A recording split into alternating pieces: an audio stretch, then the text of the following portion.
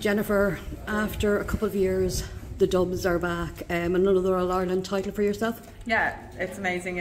I can't even put into words how we feel. Obviously the last 2 years, we lost the final in 21, and last year probably shocked getting knocked out by Donegal. So there's definitely been a lot of reflection, and I think the winter months of this year were kind of a tough place for us to be, but there's so many new people came into the group, and we've just, to think that we're here now and we're successful is amazing. I suppose winning your first All-Ireland title was great, but after the last few years, the barren spell, does this seem special? Yeah, for sure. I think to think where we were again and the amount of new people that came in, I probably myself and a few of the older girls that have been around mightn't have believed in the group way back when. So to think that we have turned the tails and everyone worked so hard, and we just knew if we trusted each other and stuck to our game plan that we could be successful today. You played Kerry in the first group game of the championship, came so close to them, but I suppose you learned a lot from that game. Yeah, for sure. That day in Parnell Park, they came up to us and probably beat us in our back garden as such, so we wanted to right those wrongs and kind of bring the game to them, and I think the first half performance we gave was probably near, perfection as such. We were just so delighted to get that kind of foothold on the game. Obviously there were wobbles in the second half, but we probably built up that lead, and again we just wanted to right the wrongs, and we were delighted that we won. Was that something that you wanted to do, was that start? Yeah, for sure. I think we went after the strong start. We knew if we played in the front foot and brought the game to them, that they'd have to kind of eventually come out and come at us as well. So we just backed each other, and again there's such a great bond within the team, and you're playing alongside your best friends that you'd go to war for, so we're delighted.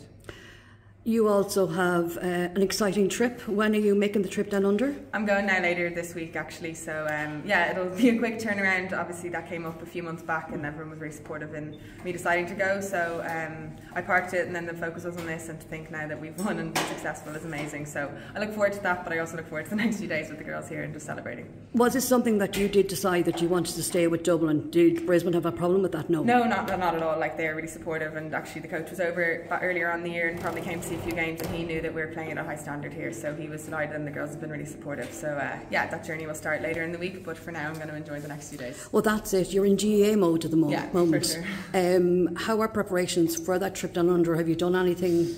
I haven't done a huge amount really. Like, they've been really helpful in the sense that this has been my primary focus, and I wanted to give this everything and throw everything at it, and I would be kicking myself if I hadn't done so, and we came up short today. So that was my focus, and I'm delighted that I kind of had that mindset going into it, and yeah, just so thrilled. Will you be talking to some of the girls, or have you talked to, Lauren has been there before, you obviously have Sinead, different players that have been down? Yeah, for sure. It was great to kind of get a lot of kind of feedback from them, and talking to a lot of the Irish girls. I think this year there's nearly up to 30 girls playing, which is mad to think, but again, opportunities come up. It's getting to play professional sport, so it's something that a lot of girls can't say no to, and I've heard that it is a bit nicer, the weather down there as well, so I'm kind of going into their summer, so I'll have to get used to. In fairness, we had a lovely day today. I was going to say, did today kind of acclimatise you to it? Yeah, a little bit, but I'd imagine it's going to be a bit warmer, so no, it'll be very exciting, but yeah, I just can't wait for tonight, to be honest, in the next few days with the girls and just reflecting on the year. And just back to the year, Mick Bohan, Carla spoke about him. What can you say about the man?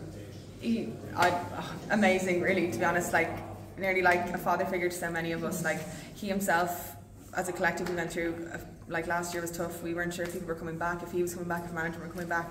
I came in as an 18-year-old, doing my leaving cert, and just... And you're still so young. I know, I think this is my 6th year now, and he's been there the whole step, so I have a lot to thank him for as well. And yeah, I think him, and again, he had so many great people involved in the management and the backroom team that do so much for this group and wanted us to be successful. So it's not just him, but he is a great person, and so like a hero of Dublin GAA. Exactly. Well, go off and enjoy yourself, and best of luck. We'll be looking down to see how you're doing down under. Rightio, take care. Thanks so much.